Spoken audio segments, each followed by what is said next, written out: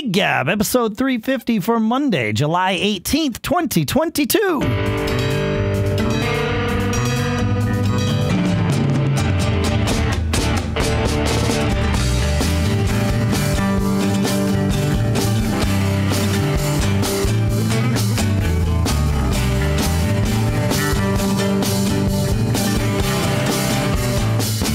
Folks, and welcome to or welcome back to Gig Gab, the show by, for, and about working musicians here, right off of a fling rehearsal in Durham, New Hampshire. I'm Dave Hamilton.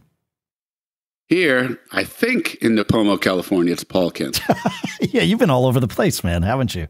I tell you, man, that I started this new day job, and it's been a blur of like working a full day and then getting my butt to a gig or something like that. It's been something I haven't had to do in so long, where like the schedules stack on top of each other. Yeah. It's a trip. I've had solo gigs. I've had a duo gig. I've had several house rocker gigs. I had a trio gig, both in Northern California and down here.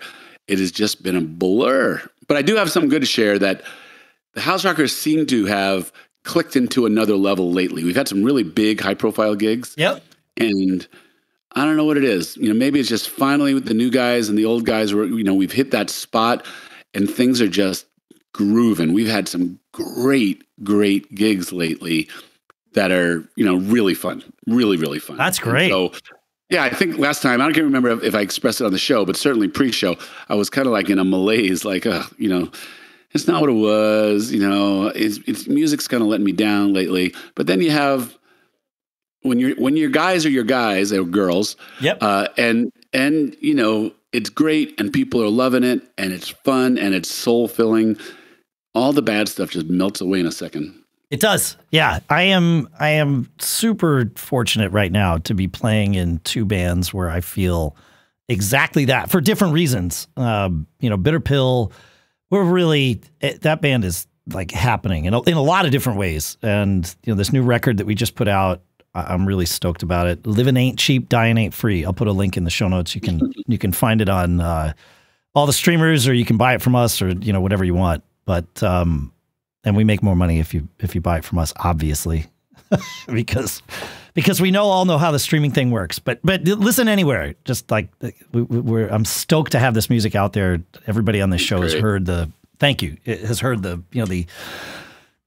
the process that we've gone through, and it's actually, you've heard maybe 30% of the process here. There's been more, because there's always angst and all that stuff as you have this thing that you poured your heart into, and then it finally comes to see the light of day. And there's always a lot of care that goes into that, which has been great.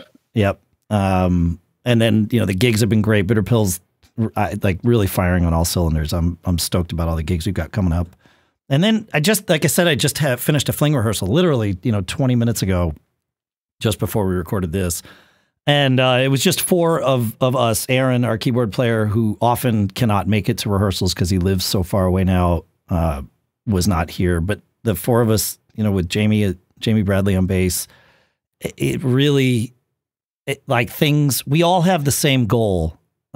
Things are really tight in that band. The whole kind of power pop ethos, all the songs, most of the songs actually fit into that power pop realm. Some of them might not, but we kind of have that same, the songs, let's tighten them up. Let's get the harmonies tight. Let's get everything right in place. And let's just, precision. There's a level of precision and looseness, like at the same time that's happening there. Yeah, we were all kind of noticing it during rehearsal tonight. It's like, yeah, this is good. This is good. So yeah, you know what? I'll actually say, I want to talk about this a little bit more in a bit, but yeah, what you're saying about everybody on the same page, that is the opposite of the concept that being in a band is an exercise in compromise. Compromise implies that people have different pages, that, you can have a little bit of your page. Sure. Right?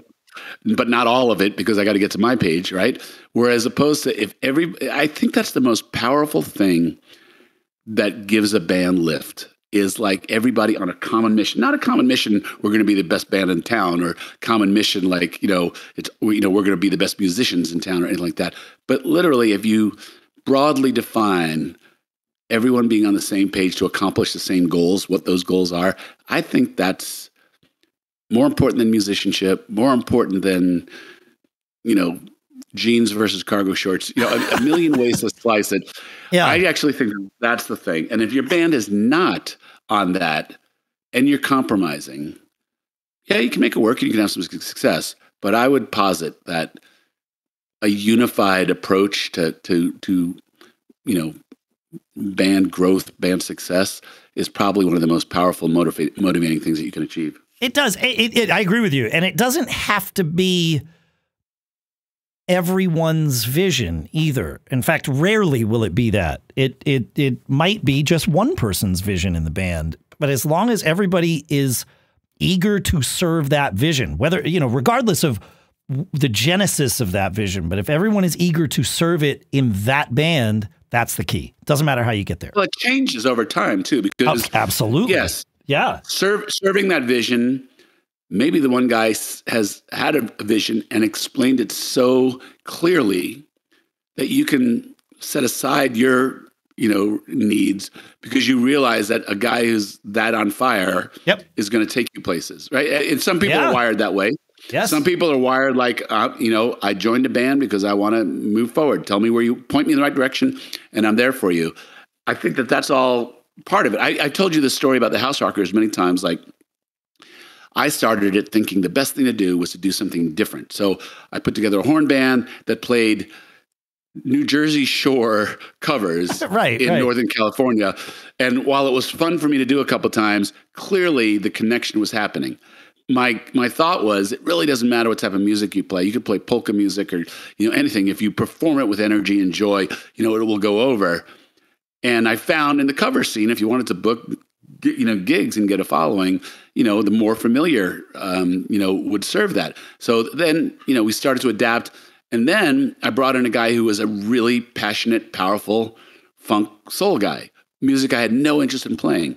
And it took me a long time to adapt to. What I really wanted was a good band that was loved and moving forward all the time. Sure. And I found a way to make it okay in my head. That my vision of perfect repertoire and artistic, showing people how smart I was not as important as actually just being part of a great unit that achieved things together. That's it. Yeah. Yeah. I'm routinely in these conversations, I'm routinely reminded of the comment Joe Walsh made in that Eagles movie.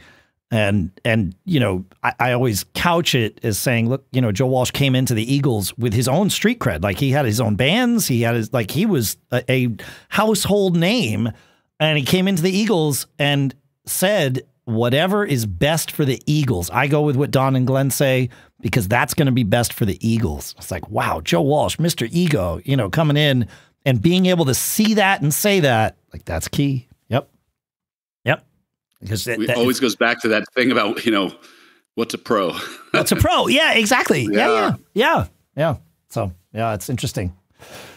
Hey, I got to play with a new little thing from PreSonus. It's called their AudioBox GO.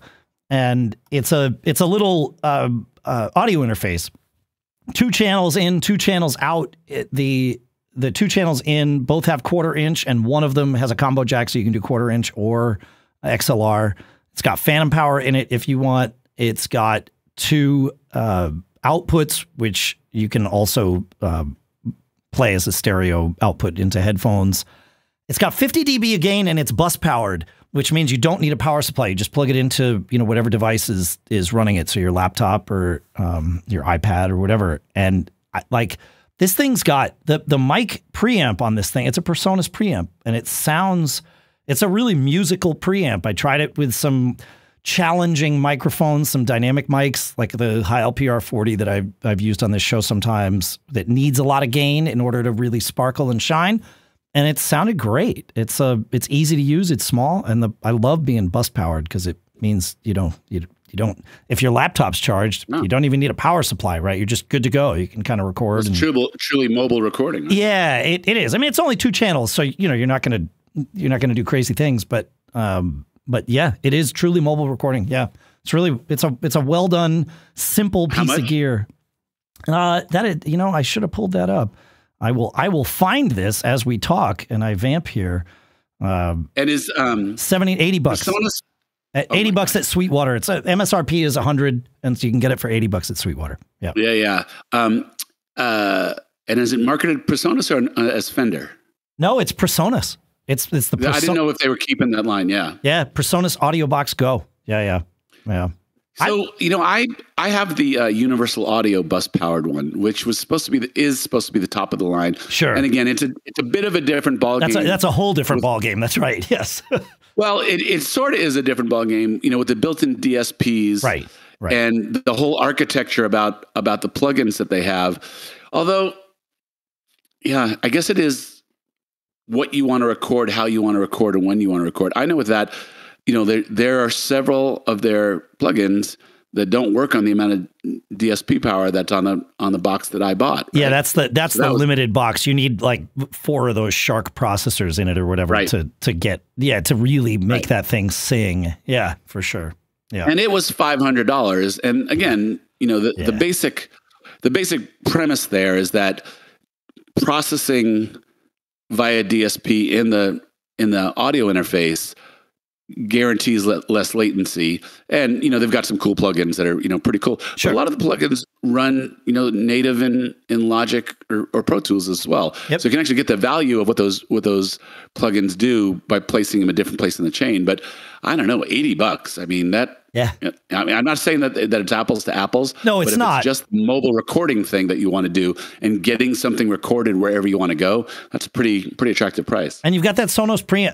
Sonos. Gosh, here I am. It's late. It's a PreSonus preamp, not a Sonos preamp. I don't know that I've ever seen a Sonos preamp for a microphone.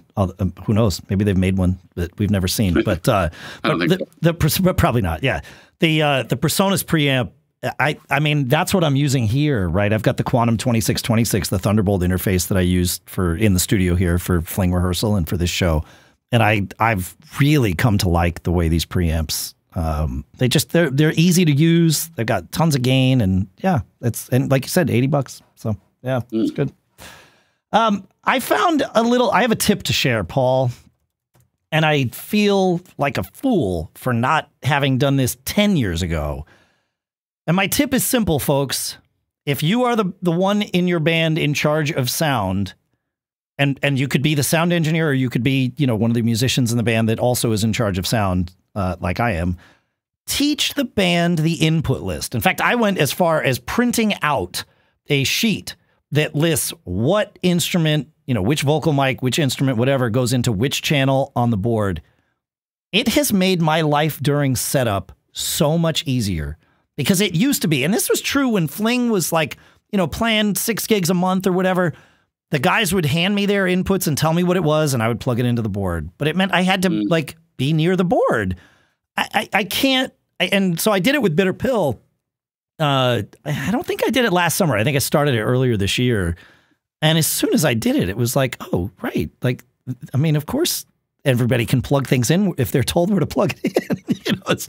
We actually have it better. So Bill plugs everything in, right, and then everybody who mixes themselves, via app, and all the inputs on the app are labeled, and so we have it solved from the user interface part of it. Well, yeah, but Bill still has to plug everything in, right? Whereas with this, I just print it out, and people wire up their cables for their amps or their microphones for their vocals, and they just go plug. And by the time it's time for me to go and tune the PA, everything's plugged in and we're good to go. It's real. I know it sounds stupid and simple because it is, and that's what makes it beautiful. So yeah, I feel foolish for not having printed that list 10 years ago, but we live, we learn. Live and learn. Live and learn. Along similar lines, but not quite the same, maybe along the lines of what you were saying there, Andy wrote in to feedback@giggabbpodcast.com and says, Dave, when you're using in-ears and ask for and get a line feed for your own in-ears, regardless of the rest of the stage monitors, do you just have to take the mix you're getting from the house? Or he says you can adjust the volume with your monitor amp, but the mix itself is not under your control. Am I correct? Or if I'm not, let me know how you do your own mix. So the idea is you get this feed from the house. Yeah, I get to a gig, somebody else is running, it's a house sound. I ask nicely, negotiate my way into getting a feed, XLR 1/4 inch. I don't care. I have the right cables. I plug it in. I'm good.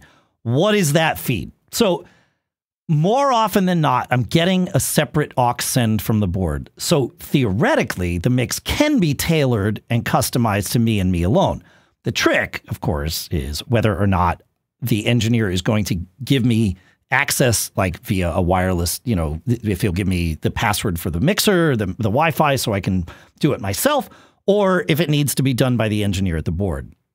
More often than not, lately, they haven't had iPad access on the boards, which is weird. Or the engineer's been a little bit iffy about just giving it to someone that, you know, some unknown drummer off the street.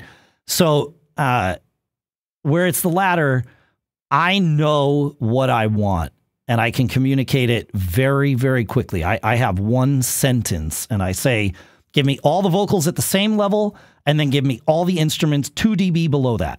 And that is a great, so learning that and being able to communicate that efficiently is kind of the key in those scenarios. And then what I do, because I use that Rolls box, I use the PM50 from Rolls, it has 2 inputs on it and 2 outputs. One of the outputs goes to my ears. One of the inputs is from the board. Now, what are the other 2, you ask? It's a microphone pass-through. What that lets me do is I can plug my vocal mic into my box, and then out from that goes to the board. And the engineer generally doesn't even know. I say, you know, I'm going to use my own mic stand because I have my own mic stand built into my drum rack.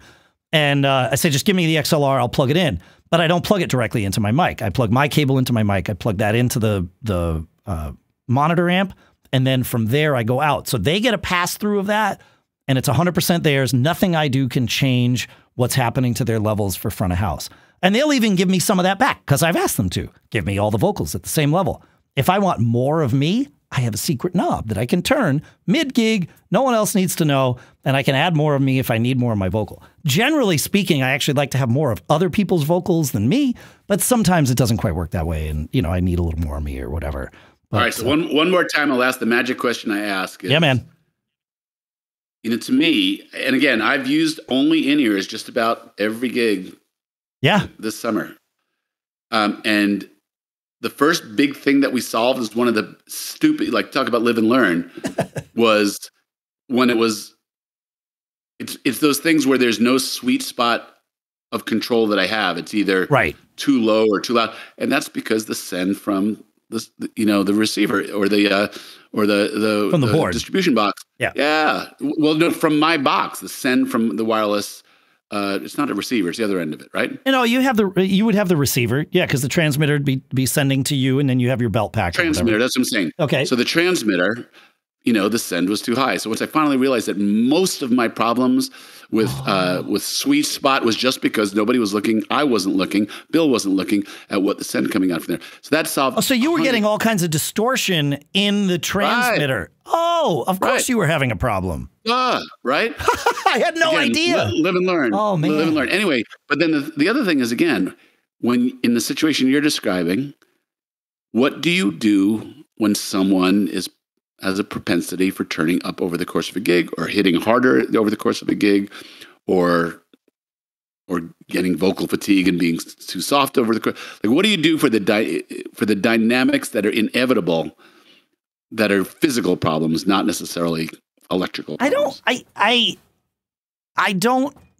I certainly am aware of those things and they happen. And sometimes, yeah, you know, a guitar will get louder during the gig or, you know, whatever.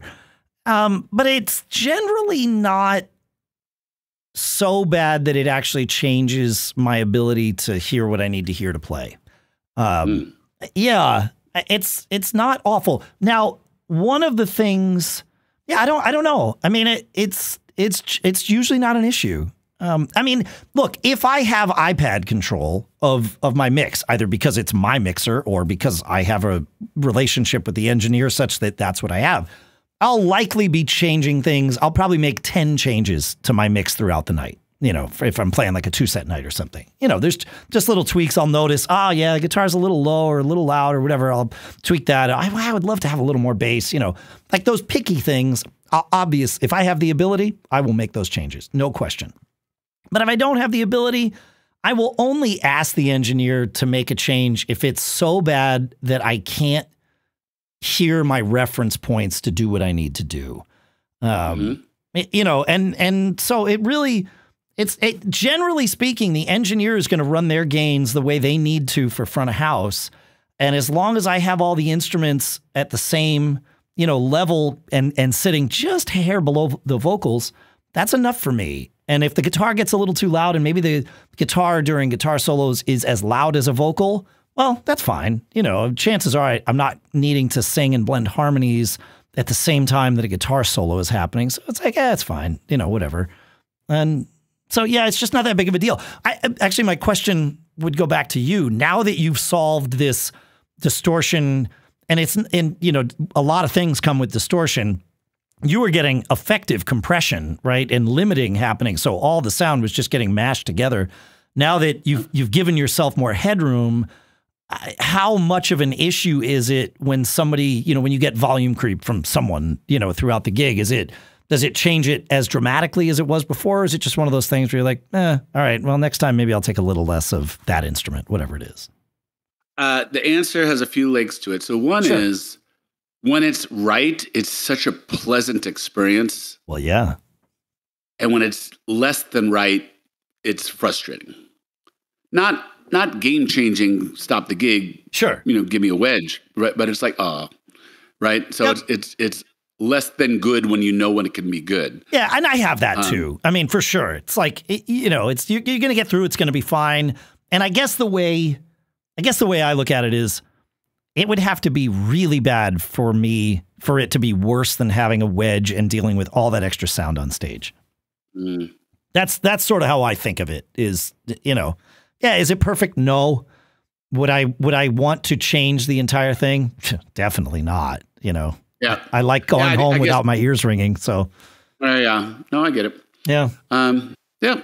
I mean, again, I'm an 8 out of 10 these days, whereas before I was. Oh, that's amazing. 10, right?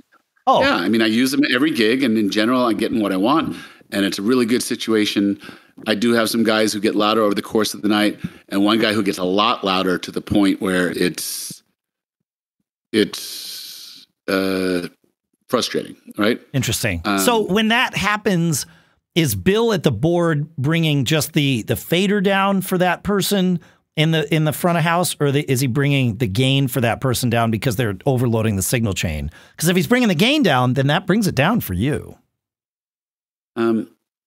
I don't know the answer to that, and it's a harder answer than that because through a gig, a lot of things are happening, and my ability to get a remix halfway through a gig is dependent upon a lot of things, where Bill physically is, and you know, anything else that he's dealing with. I would recommend putting an iPad with your mix ready to go. Yeah, everybody has said that. Absolutely. On stage. Again, I'm always by like, your amp, you know? Yep. That actually is what should happen. But I'm just so focused on fronting the band and, you know, not turning my back and, you know, doing that type of thing. But I mean, you could turn your back during, you know, a keyboard solo or, you know, a guitar solo that you're not playing. You know, a quick little thing. I can drink a beer, so I guess there's no reason I can't do that. If you can drink a beer, you can adjust your monitors. You can mix yourself. Yeah, fair enough. Well played. Actually, it was you played it. That's not me. I like it. That's the best advice we've ever given on this show, I think. Yeah, if you can drink a beer, you can mix yourself. Can mix your ears. That's the title of the episode, unless something better happens. So I like it. Yeah, and I'll just be bitter that my beer drinking time has been eaten into by something that shouldn't have to happen. Well, but maybe you wouldn't need that sip of beer if your mix was a little better. So, you know. No, that's not right. That's like, come on, we're musicians. Like, this is how this works. It's beer. It's beer. Yeah. I mean, what are we talking about here? Yeah. One thing I will add, and I promise that before the next few weeks go by, I will put a link, a page on the website listing all of the apps that would be good to have on your iPad in order to mix all of the boards that are out there. Because I have installed every app that I can find for every board, every Allen and Heath app, every, Mackie app, every Behringer Midas app, every PreSonus app. so that I have a high degree of likelihood if the engineer says, yeah, you can mix, but do you have the app? I ask, what mixer is it? Because if I just say yes, then they won't believe me, even though it's probably true. You know, I'll say, which mixer is it? They'll say, oh, it's the Allen and Heath, this one or whatever. I'll be, yep, I got that app. Great. Is this the, and I will say the name of the app to them. I'll be like, oh, okay, what about this one? And, you know, it is not uncommon for the mixer to have Wi-Fi, but not internet access. A lot of engineers do not like to have their mixers having access to the internet, because then firmware updates might happen automatically. And, you know, there's security issues and all that stuff. So oftentimes it is a closed off network. It's an isolated network. So just because you get their Wi-Fi doesn't mean that you're going to be able to download an app. You might just be able to connect to the mixer. Of course, you could probably tether to your phone if you needed to and all that. But if you take 20 minutes before you go to a gig and just load everything up on your iPad or your phone, even your phone, you know, it makes life a lot easier. So I will make a list of those. And then if you have, like, tell us what apps you use, and I'll make sure they're on the list too. feedback@giggabbpodcast.com. I promise I'll do this. All right. You want to talk about this thing about your band having success, Paul? Well, it's not so much about my band. It's more like an observation. Our bands in general. Yes. Right. Yeah. Yeah. Your band, the Royal We. The Royal Your. Yeah, exactly. Yeah. I was just thinking about bands I know and you know, bands of levels of success and what keeps a band from breaking through to another level. And again, we've defined this many times. A level can be better pay. It could be better audiences. It could be better treatment of your band. Whatever your definition of next level is. I mean, I always think about, you know, all right, what's next? You know, what can we do better? And it's usually a combination of all those things. Like, are we going to raise our rates and say no to gigs who don't do that? Are we going to only go into rooms or venues that are great? Are we going to, you know, like in the last couple of years, we started doing these ticketed gigs, which have ended up being great gigs, great fan base, great paydays, great for our reputation as a band that can sell 400 or 500 tickets, you know, a couple times a year. You know, that kind of gives a little mystique to the band and justifies our asking costs for private gigs often. Sure. So I've been thinking about what is good, and you know how about you? Your band is your band stuck at a certain level and it's frustrating?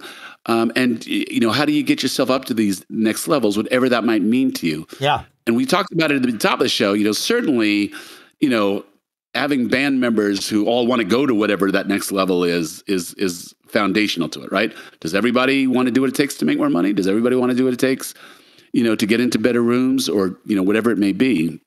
So having your business mates on the same page, I think, is a good thing.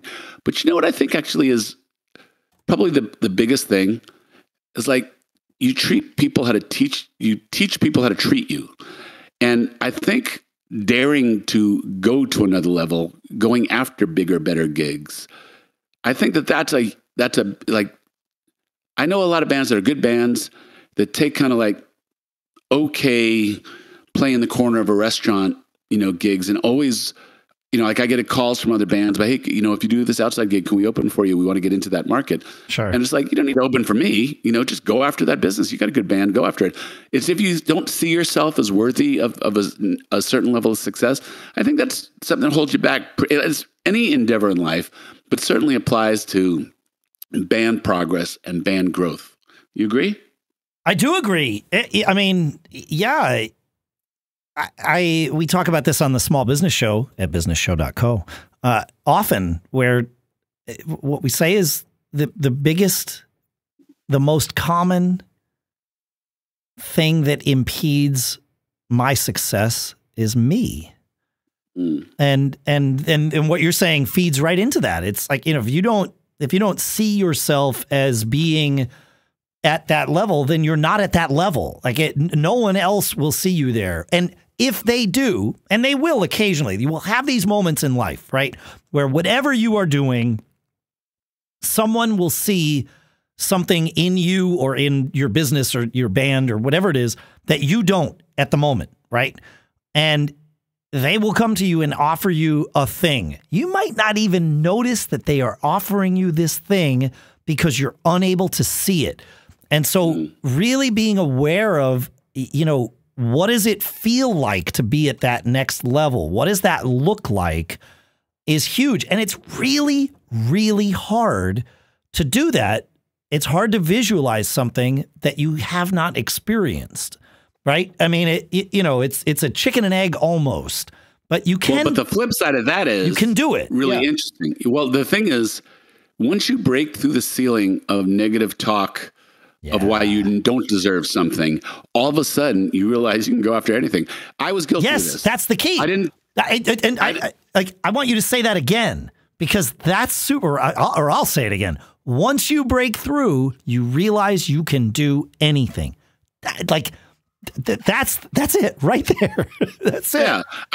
I'll give a personal expression to this is I was super hesitant to go after certain gigs or ask for certain money with the House Rockers. I didn't think we dressed well enough. The bands that I saw getting the types of gigs I wanted were like really polished touring pros with, perfect costumes and, all this type of stuff. And they were getting these really, high end, a lot of corporate gigs and, really high end, paying gigs. Sure. And I was like, my guys don't want to do that. So, we're not going to be that type of band, but I really wanted to be that type of band. And I really wanted, we did work hard and I did want to see the guys get paid for stuff, but I felt personal limitations about asking for that. Yep. Once I wrapped my head around like, this is my product, we're not perfect in all ways. We're really damn good in many ways. And the other thing, we're just going to let it be what it is. But it didn't really matter. I was going to let the market tell me instead of me telling me. So I started going out and asking for good gigs and raised our price. And do we get everything? Nope. We're not a great wedding band for some of these reasons. Sure. We don't fit in a lot of places as a 10-piece band. We're not really great at dressing up for weddings. Our repertoire is not for, people in their 20s getting married often. No. Could be, but your band is a band about the House Rockers, not about the bride and groom. Right. So, and there's nothing wrong with, I don't say that as a negative. I know. Yeah. You're absolutely right. We built a brand. We've built a style. We've built something. But the point of it all is, once I said, I'm not going to be the one to stand in the way of bigger things because of my preconceived notion about what it takes to be there. We have a good band. We play well. We're good guys. We entertain. People seem to be happy when they come to see us. I need to get out of my own way. And I just started asking for bigger. I don't get everything, but we have moved up tremendously. And we do get better paydays than we used to get. Once I removed my own personal shackles of going after these types of things. Dude, you did it again. That phrase, I need to get out of my own way. I can't, I have verbatim, I have said that to myself so many times in my life. And sometimes I've listened to myself. Most of the time I don't. It's really hard to listen to that, right? But that phrase, I need to get out of my own way. If we all say that every freaking morning when we wake up, it's going to be a different year for all of us. I guarantee. And this assumes you're doing the work of the stuff you can control. Yes. You're a well-rehearsed band. Yeah. You don't make mistakes. You play in tune. You don't insult people when like the basic things. The things that we had to learn the hard way is what you're saying. The hard way, yeah. But again, go after the gigs and keep going after them and be professional about it. And if you get told no, ask why. Be businesslike about it. And, decide if the why is something you can put up with or not, or go look elsewhere for the good gigs. Yep. Charge, basically what the scale is in where you are as to what's possible. Right. If you're at the bottom of the scale because of your own fear, that's your fault. And if you keep trying to get the top of the scale and you don't get it, there's something to learn there and you figure out what you're going to do about it. Right. Yeah. If you're a 4-piece band, and, you're expecting to get $1,000 a guy every single night you go out, and you don't get it, the market may be telling you what's real, but it's not for lack of trying and it's not for lack of asking. So I do think that this is a big thing. So many people in bands are not business people, they're artists. And the financial things make them uncomfortable. they love the playing, but the transacting the business is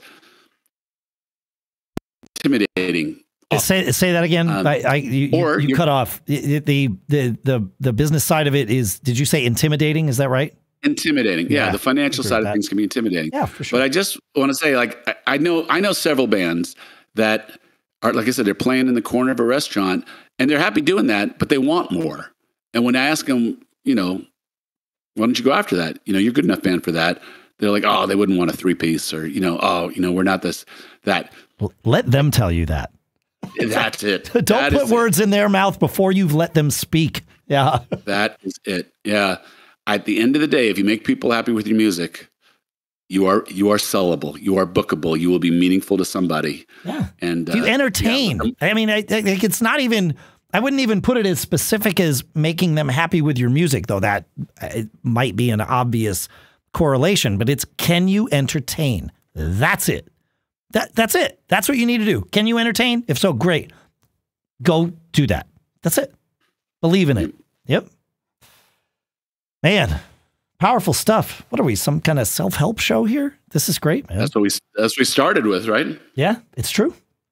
It's true. Yeah.